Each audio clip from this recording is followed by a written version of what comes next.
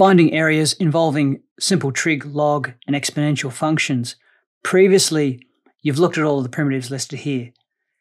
So finding the primitives of sine, cos, and sec squared, of the exponential, and if you had this type of expression here, where the top is the derivative of the bottom, we understood that that would give us a log function. So now you will be required to use any of these to calculate an area or to calculate a definite integral. All right, so there's not too much to show you here. You already know these primitives. Let's just list out a few gotchas, a few things to look out for. So, notes. So you really need to be super familiar with the exact values of the trig functions.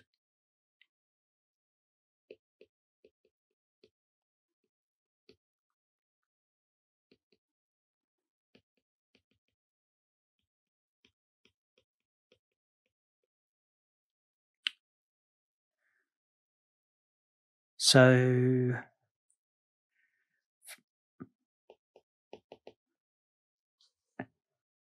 I don't know how you do it, but I use these little triangles. That's terrible. 1 root 2, that happens to be 1 as well. Pi on 4. And I could have 1, 2, root 3. This guy's the bigger one, pi on 3. This one's the smaller one, pi on 6. And as well, try to keep in mind what the trig functions look like. So I'm trying to draw cos here.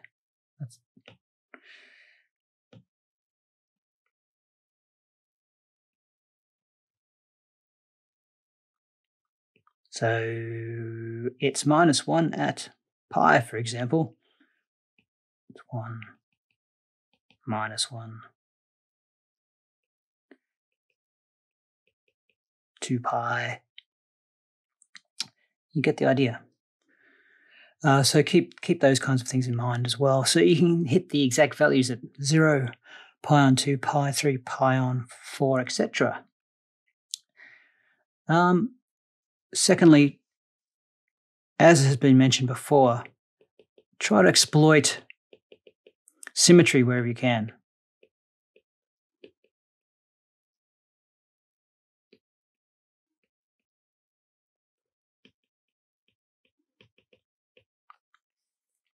So, for example, evenness, it's an even function, or oddness. Also, it could be if I'm asked to find the area. Oops.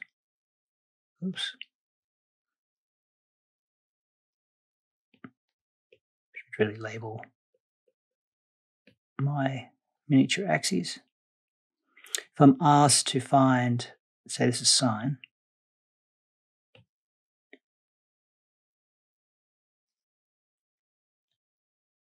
just pretend that's symmetrical. If I'm asked to find this particular area, then I could use the trick that the area is twice the integral from 0 to pi of sine x dx, exploiting the fact that those two things are equal.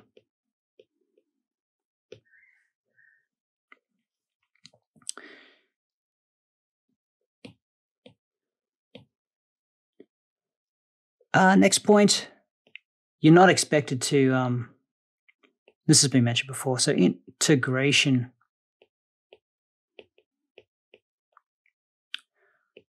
of y equals log x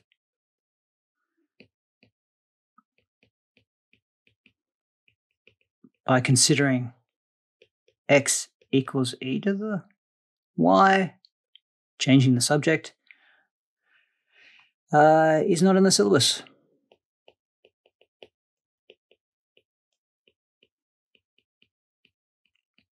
That's not in the New South Wales 2-unit syllabus. And also, there's another trick. Integration of the same thing, so a log function. Integration of a log function by leading the student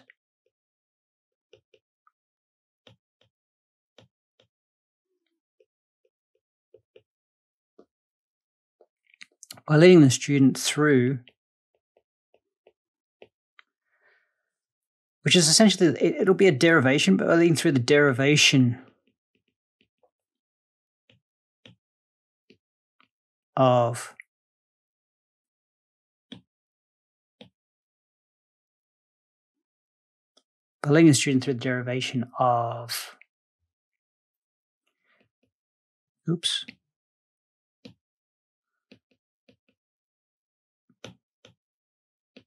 integration by parts.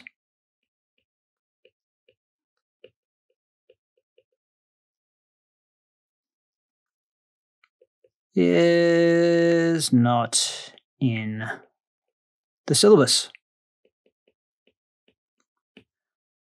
So I could have just said integration of logs are not in the syllabus. However, you do see this second technique sometimes in 3-unit trial HSCs, and apparently I've been told it appeared in HSCs long ago.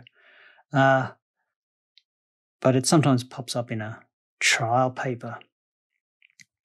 So you'll be given a product, asked to take the derivative of it using the product rule, and then rearrange the thing, and which that then allows you to answer part B of the question, which will be to integrate a log or something containing a log. This is how integration by parts works. This is how you derive integration by parts. You have u and v, and then you differentiate them using the product rule, switch it around a bit, and voila, you've got the integration by parts formula. So this is not in the syllabus. You may see it in the textbook, definitely not in the syllabus. So what point was I making? So this is sometimes seen in 3-unit. That's the next course up, trial exams. And integration by parts itself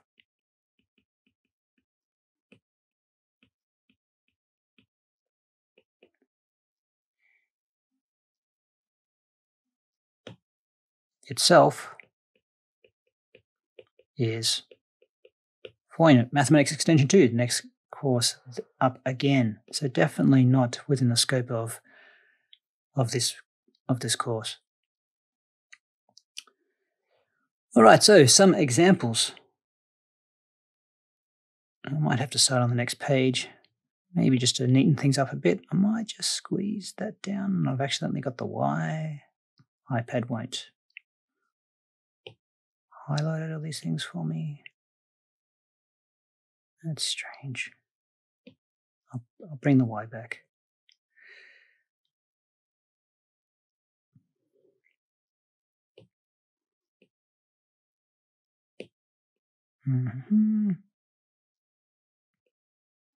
Oops.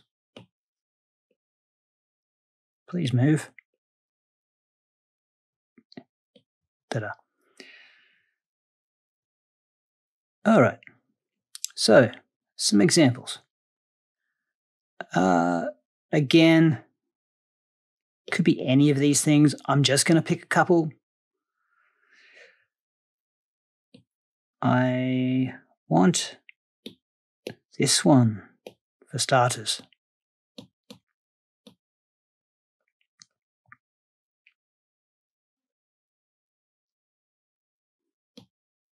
So that was a sine function. So example 1,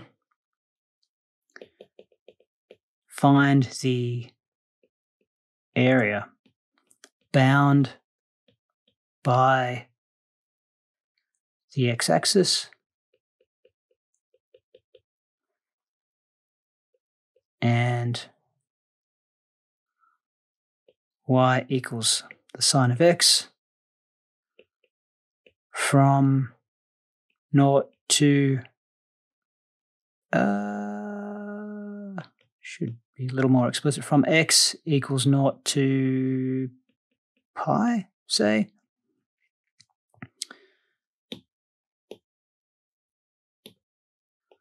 So that's what this thing looks like. And so the area that we are after is this one.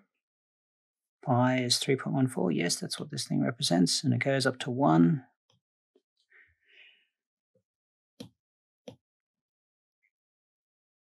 So the area from 0 to pi of sine x dx, and I show you these because trig is beautiful. Trig is so beautiful.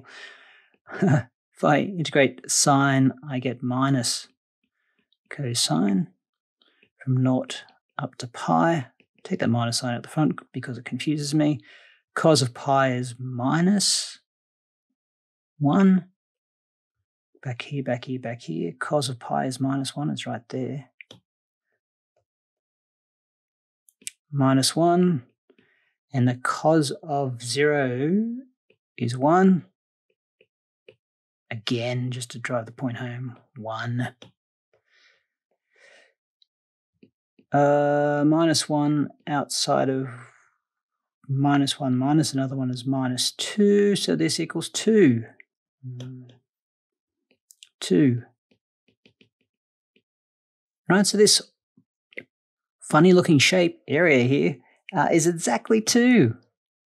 How wonderful is that? Okay.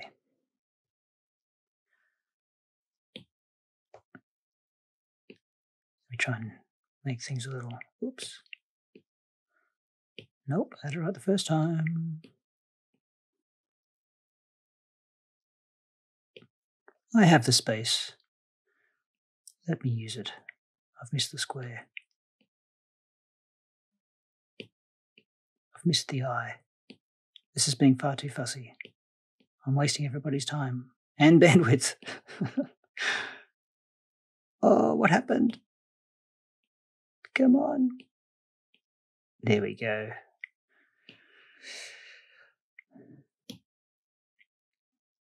And I can't scroll the page anymore. Oh, iPad has screwed up.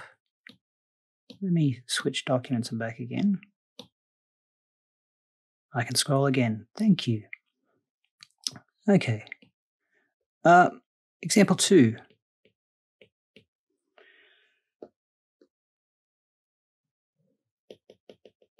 Find the area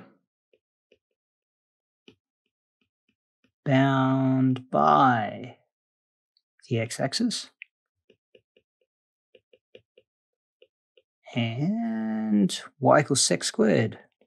Again, another beautiful trig function, sec squared, from x equals, let me have a look. This is the one here. Copy.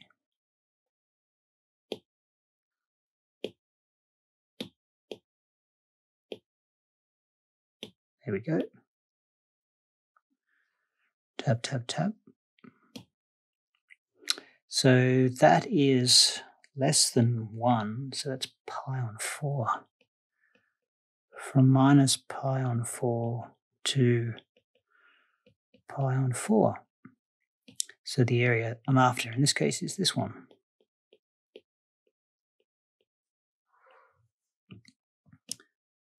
All right, let's give this a spin. Now, I have this example here because I can use the symmetry of the situation. This obviously is the same as this part over there. So I can just find this one and multiply it by 2. So the area will be equal to 2 times the integral from 0 to pi on 4 of sec squared x dx.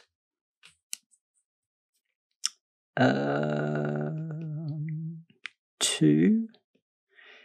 Integration, the primitive of that is tan, 0 to pi on 4. The tan of pi on 4, where's my little triangle, is pi on 4. Tan is 1 on 1, which is 1.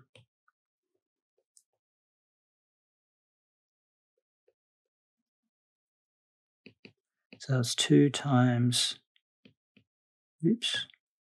1 minus the tan of 0.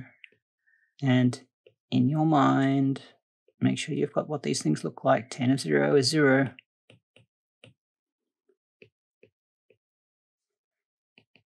So 2 times 1, so it's 2. Oh, and again, another beautiful result, 2. This awkward looking thing is 2. It's beautiful, amazing. All right, lovely, lovely, lovely. And lastly, my last example that I want to show you is you can have more than one graph involved, right? There might be multiple graphs. And so, again, exploit any symmetry that you can find. So this one is find the area bound by the x-axis. Oh, do I remember the constants? I think I had y equals e to the, I had half.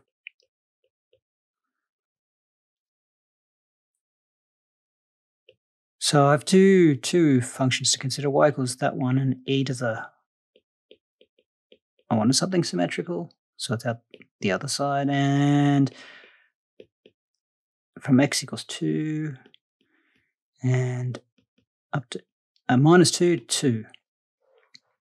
And hopefully that's the same as I prepared earlier. Click there, copy there, click there, click, no.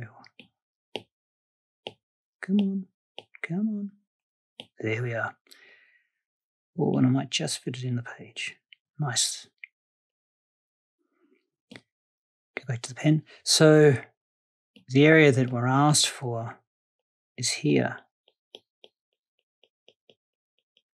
All right, so you'd think, okay, well, I've got to do this function, and then I've got to do this function.